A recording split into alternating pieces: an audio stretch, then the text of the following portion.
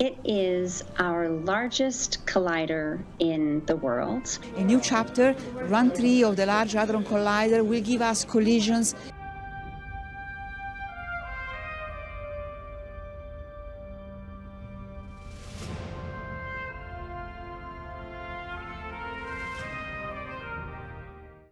The LHC, like all physics experiments, aims to verify theoretical predictions, in this case the so-called standard model of particle physics, and see if there are any holes in them. As strange as it may sound, physicists are itching to find a few holes in the standard model, because there are some things, such as dark matter and dark energy, that can't be explained until they do. So physicists all around the world were ecstatic to see the world's most advanced high-energy particle collider get operational. After all, they had waited decades for this magnificent technology to alter our understanding and understanding of the universe. The Large Hadron Collider has helped scientists solve many of the universe's riddles in numerous runs since its inception. However, only recently scientists from CERN made an announcement that when they powered up the Large Hadron Collider with the new maximum beam of energy, they discovered something unexpected and disturbing. They've been attempting to figure out what triggered this incident since it happened. In today's video, we are going to find out what actually happened. The LHC is a particle accelerator, a device that boosts subatomic particles to enormous energies in a controlled way, so that scientists can study the resulting interactions. These colliders are difficult to build, but they are extremely strong research instruments in particle physics because they attain a far higher center of mass energy than fixed target configurations. Scientists can then examine the results of these encounters to get insight into the structure of the subatomic world and the fundamental principles that govern it. Many of the byproducts are only formed by high-energy collisions and decay in extremely short periods of time, making it impossible to examine them in any other way. The Large Hadron Collider is housed in a circular tunnel that is 50 to 175 meters underground. This depth variation was intended to limit the amount of tunnel that sits beneath the Jura Mountains in order to prevent the requirements for the excavation of a vertical access shaft there. This tunnel was chosen so that CERN would not have to spend the large sums of money on expensive surrounding land. The protection from background radiation provided by the Earth's crust was an added benefit. The 3.8-meter wide concrete-lined tunnel was built between 1983 and 1988. Previously, it housed the massive electron-positron collider. This tunnel crosses the border between Switzerland and France 4 times, with the majority of it in France. The above-ground structure houses ancillary equipment such as compressors, ventilation equipment, control electronics, and refrigeration plants. The data generated by the LHC and LHC-related simulations was estimated to be around 15 petabytes each year. The computing grid was constructed as a component of the LHC to handle the vast amounts of data generated by its collisions. It is a collaborative multinational project that comprises of grid-based computer network architecture. The Large Hadron Collider's construction segment cost approximately 7.5 billion euros. It is one of the costliest scientific experiments ever built. Its construction was approved in 1995 with a budget of $2.6 billion. Plus an additional $210 million for trials.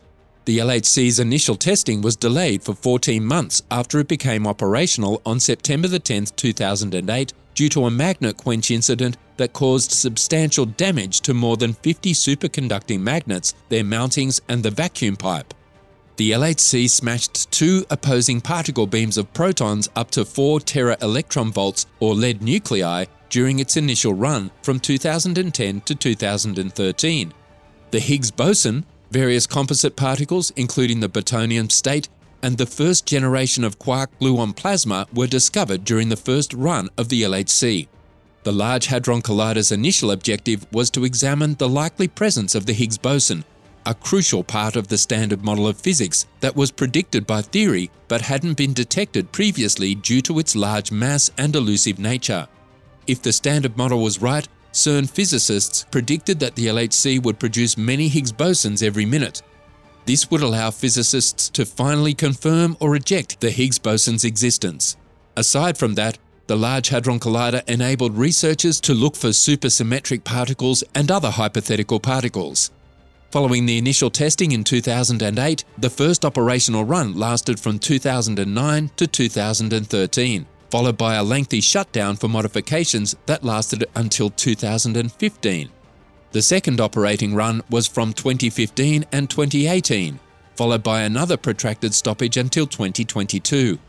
The LHC reopened in April 2022 with a maximum beam energy of 6.8 TeV. This round is projected to last until 2026. On July 7th, scientists were perplexed when a crack emerged in the Earth's magnetic field during the third run of the Large Hadron Collider. This inexplicable crack didn't happen in a flash of lightning, and it wasn't fleeting. In fact, the split in the Earth's magnetic field lasted 14 hours. The powerful solar winds were able to rush through the opening, causing massive geomagnetic storms and produce some really captivating aurora. The geomagnetic storm caused by this crack produced an aurora so spectacular that we couldn't take our gaze away from it. But how did this crack appear? As it turns out, this breach in the magnetic field was caused by a rare phenomenon known as a rotating interaction region from the Sun, or CIR. These CIRs are actually large-scale plasma structures that form in the heliosphere's low and intermediate latitudes when fast-moving and slow-moving streams of solar wind collide.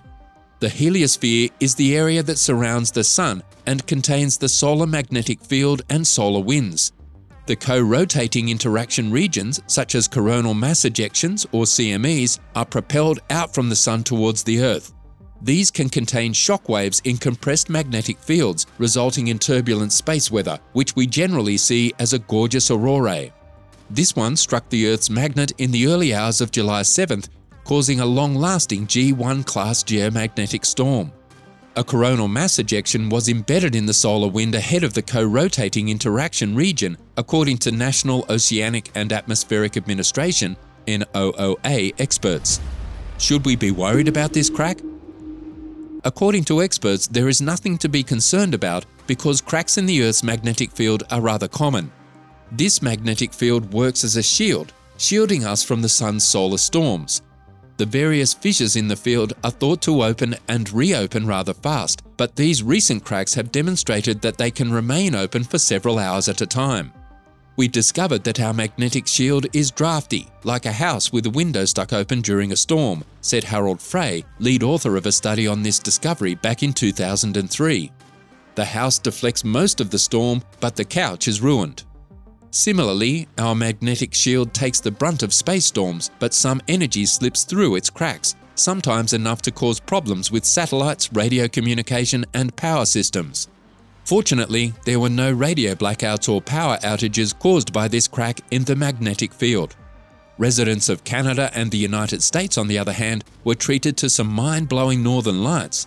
Scientists have also discovered that the Sun is approaching its most active period in the solar cycle, and that it is already exceptionally active much earlier than expected. This implies that your chances of seeing an aurora, which are now good, will only rise over the following 3 years. This breach in the Earth's magnetic field isn't the only thing discovered recently by the Large Hadron Collider. Multiple analyses based on the massive data set acquired in 2016 were presented to the public in July 2017. The Higgs boson's properties were explored in greater depth, and the precision of several other discoveries was enhanced. Since March 2021, the LHC collision experiments have discovered around 59 new hadrons in data acquired from the collider's first 2 runs. On July 5, 2022, it was revealed that a new sort of pentaquark composed of a charm quark, a charm antiquark, an up, a down, and a strange quark was discovered while studying the decays of charged B mesons.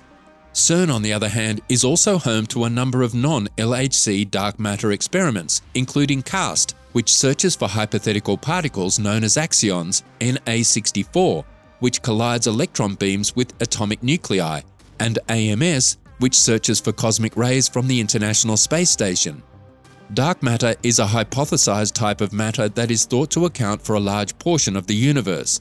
It is dubbed dark because it does not emit, absorb, or reflect light, and hence cannot be observed directly with telescope or other electromagnetic radiation detecting tools.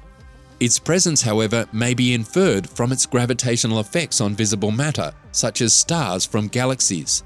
scientists estimate that dark matter accounts for around 85% of the mass in the universe, and that its existence is required to explain a number of known phenomena such as galaxies' rotating speeds and the distribution of matter on a cosmic scale. An international research team recently succeeded in dramatically narrowing the scope for the presence of dark matter thanks to a precise experiment conducted at the Albert Einstein Center for Fundamental Physics, AEC, at the University of Bern in partnership with CERN. The AEC is one of the leading international research organizations in the field of particle physics, with over 100 members. The team's findings, led by Bern, were recently published in the prestigious journal Physical Review Letters. What dark matter is actually made of is still completely unclear, says Ivo Schulthus, a PhD student at the AEC and the study's principal author. What is certain is that it is not composed of the same particles that comprise the stars, planet Earth, or us humans. Increasingly sensitive tests and methodologies are being deployed around the world to seek for suspected dark matter particles, so far without results. Certain hypothetical fundamental particles known as axions are a good candidate category for dark matter particles. One significant advantage of these extremely light particles is that they could explain other crucial phenomena in particle physics that are currently unknown. Thanks to many years of expertise, our team has succeeded in designing and building an extremely sensitive measurement apparatus, the Beam EDM experiment, explains Florian Piegza, Professor for Low Energy and Precision Physics at the AEC, who was awarded one of the prestigious ERC starting grants from the European Research Council in 2016 for his research with neutrons. If the elusive axions exist, they should leave a distinctive signature in the measurement apparatus. The measurements, made in collaboration with French researchers at the European Research Neutron Source at the Institut Laue-Langevin and CERN, enabled the experimental exclusion of a previously unknown parameter space of axions. It was also demonstrated that it was possible to search for hypothetical axions that were more than 1,000 times heavier than was previously possible with earlier tests. Let us know what you think of CERN's new discoveries in the comments below.